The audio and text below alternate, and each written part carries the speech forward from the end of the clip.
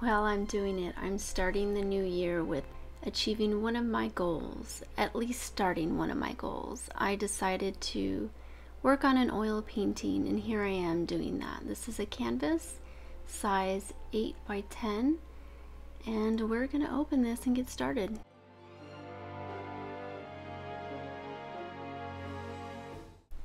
Hello, welcome to my channel, or welcome back. My name is Vanessa and I make videos on anything art related, a little bit of this and that.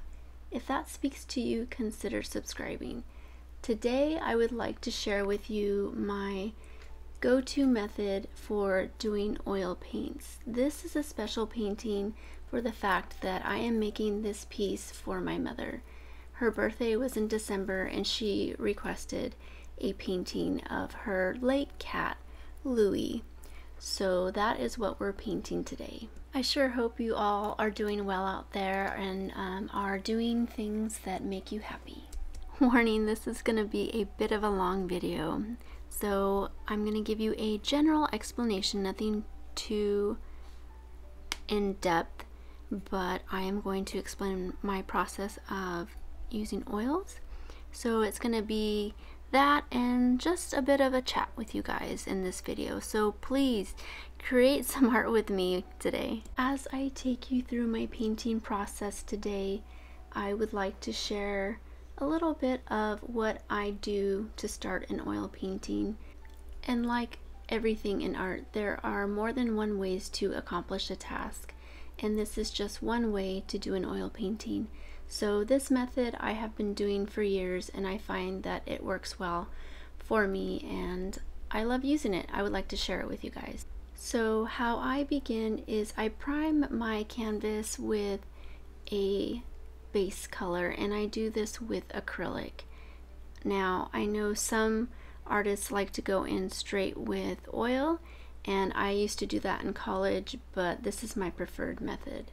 I feel like it saves me time because acrylic dries much faster, and I can go ahead, lay down the base, it dries quickly, and then I can go in and draw my composition, and when I'm ready I can go and add my oil paint. I typically like to use a neutral color or a muted color for the base, so I feel that this is a good start for me to get this painting going.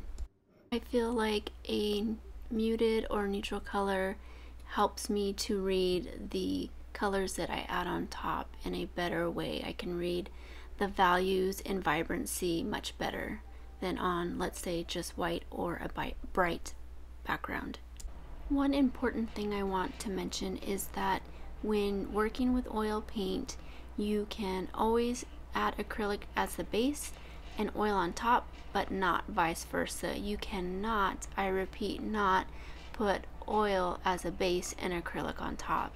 It will not work. At some point the acrylic will lift and the acrylic will start to peel off. So I'm going to show you my reference pictures.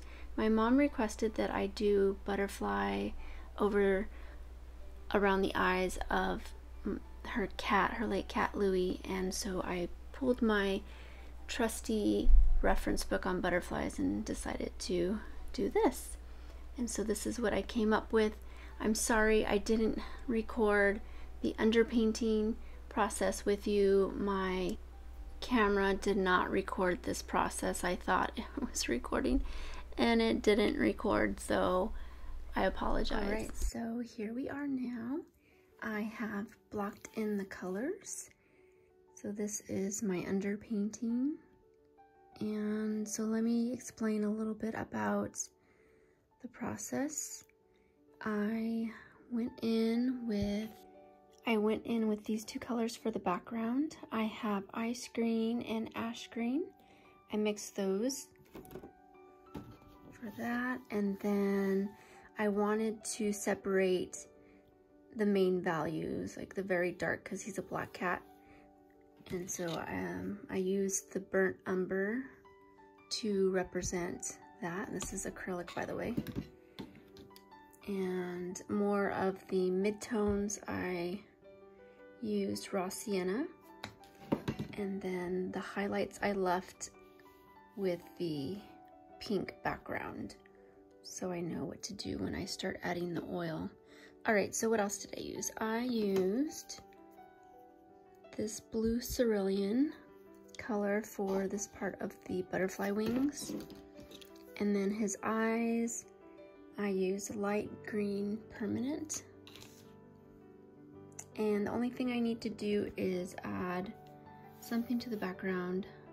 I'm thinking of something circular because I'm into doing that right now, and I think it'll add to the piece.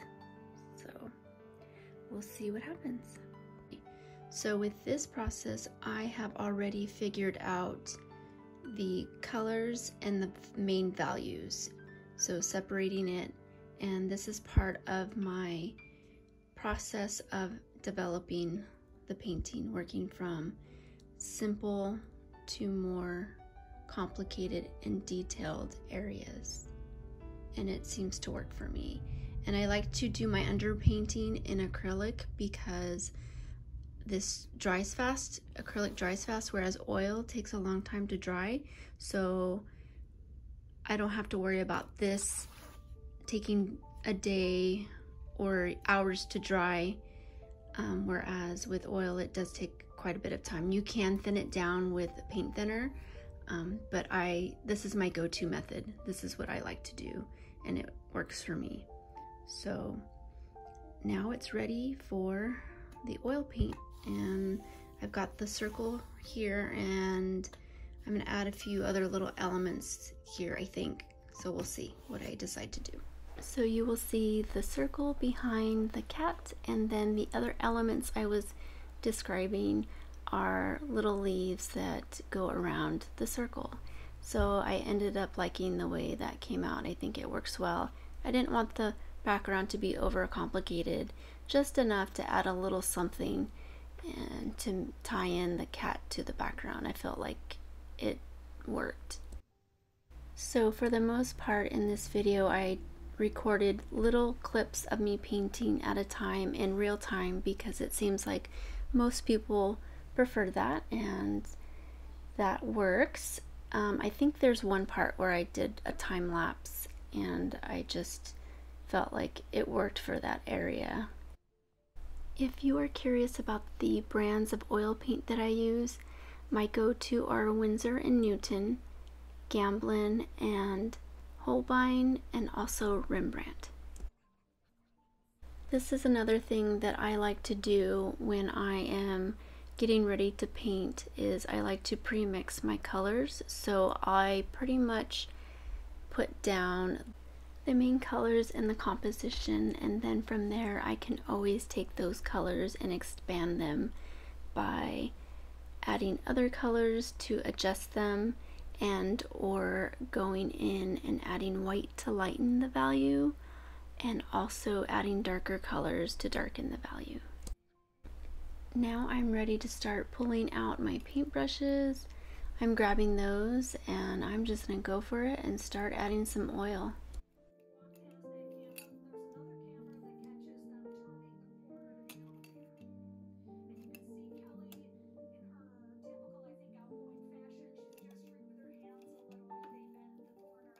I feel like painting with any process of making art can be so therapeutic, and it can be stressful at the same time, because sometimes you are trying to achieve a certain effect and it doesn't happen, but you have to just let it be, enjoy the process, and know that it's part of your journey. One of the best feelings is when you have something very difficult to do and you've struggled to get to where you want it to be, and you actually accomplish it. It is so gratifying to see that you met that goal. So I always try to remind myself that as well.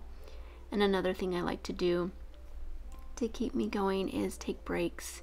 Sometimes if you're at the canvas or in your sketchbook and you're working and reworking areas, just put it away and come back in 20 minutes, sometimes in a day, maybe 2 days, a few days, whatever it takes, until you have your mind cleared where you can go back and rework it. And in full honesty, there have been some projects that I've put away for a few months, and then there have been some that I have set away for a year or so, and finally I get the courage to go back to it and rework it and finish it. And sometimes it goes in a completely different direction than what I first intended, but that's okay too. So just thought I'd share that.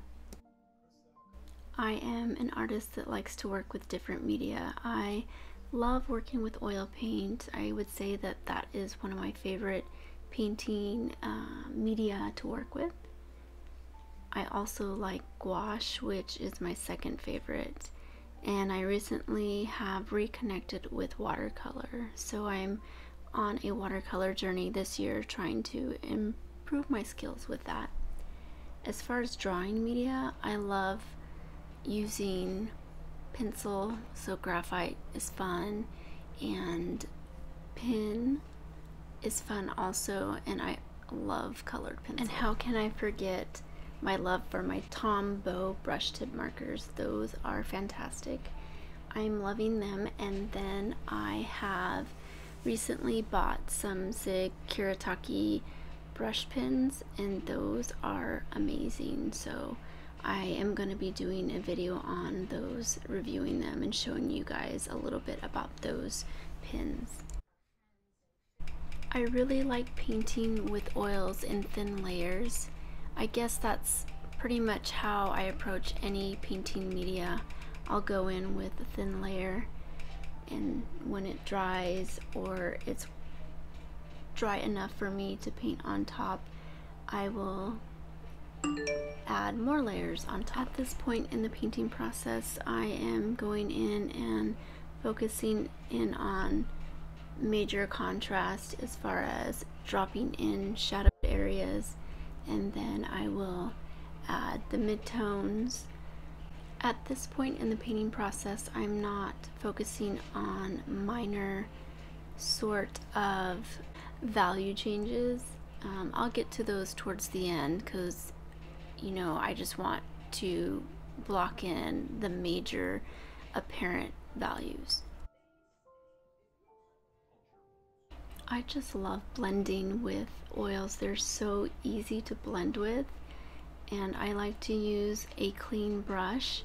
After I've put down color, I'll take that clean brush and I'll just buff two colors next to each other together and get a nice blend. Okay, so this is the close of the second day. I'm going to show you the third day. Okay, so it's the next day after my first layer of painting, and the colors are drying more monotone, the same value. So I have to go back and get some more contrast on the fur. But before I do that, I want to go in and put the oil in the background and some oil on the butterfly before I do anything too drastic. That will help me read and understand the colors and values better before I do that. So I must confess, my least favorite paint to use are acrylic paints.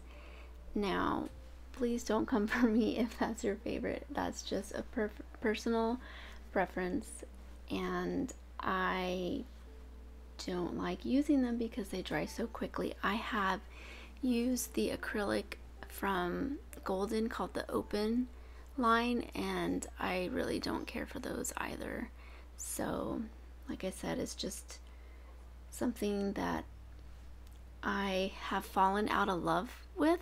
I used to like them back in the day when I was in high school and maybe in my 20s, but now, no, I really don't reach for my acrylics. It's just, I use it as a starting point with my oil paintings, and I typically don't do any major works with them. I do it from time to time just so that I can keep my acrylic painting skills up to speed, because I do teach a painting class at the school that I teach, and so that is one of the mediums that we use to teach the kids. So I have to make sure I know what I'm doing and my skills are, like I said, up to speed with that medium. Another thing about painting media, or any media, I have moments where I am in a groove and I'm like all about gouache, and then that'll be for a month or two, and then I'll jump to I'm all about oil painting, and so on and so forth. Do you guys do that? Do you sort of migrate from one media to the next, or do you just pretty much are loyal to, let's say, watercolor or whatever it is that you prefer? I am a person that likes to start a project, and I get in the habit of trying to finish it as soon as possible, and I really want to work on changing that. I really want to focus on enjoying the process, because I am an impatient person and I can't wait to see it done. So I get very fixated on a task and I want to complete it and look at the end results. So let me know if you're the same way, or you like to pace yourself, or are you someone that likes to do things little by little. I do really enjoy drawing and painting animals. I have done quite a few drawings of animals in my sketchbooks and a couple of paintings of my pets. So I thoroughly enjoy it. So when my mom asked me to do this piece here, I was okay with it because one, it's for my mom, and two, it's a cat, and it was her precious little boy Louie, so it wasn't a bad idea to do it. What I don't like doing are commission pieces, because I have had some bad experiences in the past with people being very controlling on what they wanted, and it took out the fun of actually making the piece.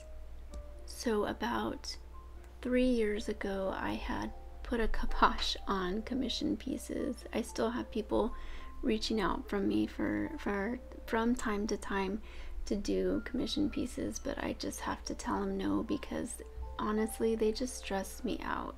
I would like to be in a position where I can make what I want and sell those pieces or sell prints, but I don't know if I'll ever get there, but that's the dream and that's the plan. My favorite time to work on artwork is going to be later on during the day. I find that I'm most creative during that time, and I come up with some really good ideas during evening and nighttime.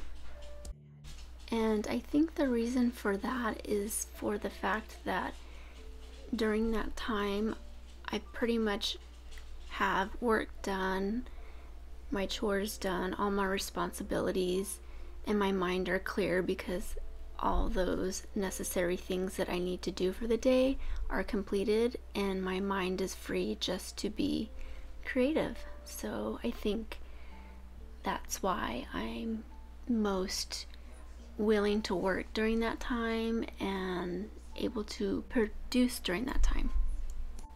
I do apologize if you hear a bunch of little noises in the background.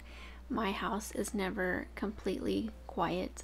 I don't have any children, but I have 4 pets. So I have 3 cats and a little dog. She is a adorable Pomeranian, and so her little feet, you can hear them on the hardwood floor that we have. And I have a husband.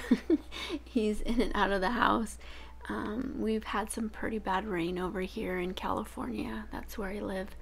And so he's kind of running in and out of the house, checking on things and excuse me, making sure everything is okay outside, because some of my relatives that live maybe about 40 miles away, they've had some flooding in their area. So he's just making sure that everything is fine outside.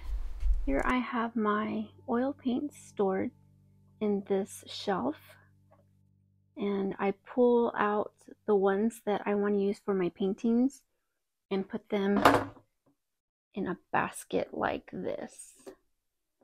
So these are all the oil tubes that I use for my painting. And so when I come back the next day, I don't have to dig them out of the little shelf. I can just come to this basket and grab the ones that I need to continue painting. That's my method. I want to share with you guys my paint thinner that I use. It's from Gamsol, and this is a 100% odorless mineral spirit. It's great for thinning my oils and cleaning my brushes. I've been using it for the past 5 years. Okay, so we are nearing the end of this video, and I would like to share with you and review my oil painting process. So in review, I start my oil paintings by priming my canvas with acrylic paint, and I traditionally use a neutral color. This will be part of my underpainting, and what I want to do is eliminate the white space so that it's easier for me to read the color in terms of the color's intensity and value. So my next step would be, after outlining my image, I'm going to go in with acrylic and start my color blocking process. That's what I usually do. So I am separating the colors and values, filling in the major and main values that I see. So I focus on contrast during this phase of the painting process. So essentially separating the colors and the main values. The next step in my process is to set up my paint palette. So I am using a gray palette, and it's easier for me to read the colors in terms of intensity and value. So it's a good backdrop in terms of tones to see colors more accurately. So I pre-mix my colors with my palette knife and get my major colors that I'm going to be working with on my painting. From there, I will adjust the colors and values as needed, and this is my paint palette towards the end of my painting. You can see it is quite a mess, but that's how I work. Okay, so in conclusion, I am glad that I have started the new year with doing what I intended to do, guys. Work on a painting with oils, and I intend to keep up the momentum and keep on producing. So I will say that I thoroughly enjoyed doing this painting, and it reminded me of how much I love working with oils. It has left me craving for some more. I definitely will be doing more oil paintings, and I will definitely be doing more sketchbooking. And like the name of my channel says, art is therapy, and I hope that you find the same experience with the practice of art making. And if you made it to the end of the video, you are absolutely the best person, and I want to thank you so much for joining me today and watching this long video. I hope you enjoyed it. I hope that you found something useful and or entertaining. I will see you guys next time. I hope you have a wonderful and creative day, and I'll see you next time. Bye-bye.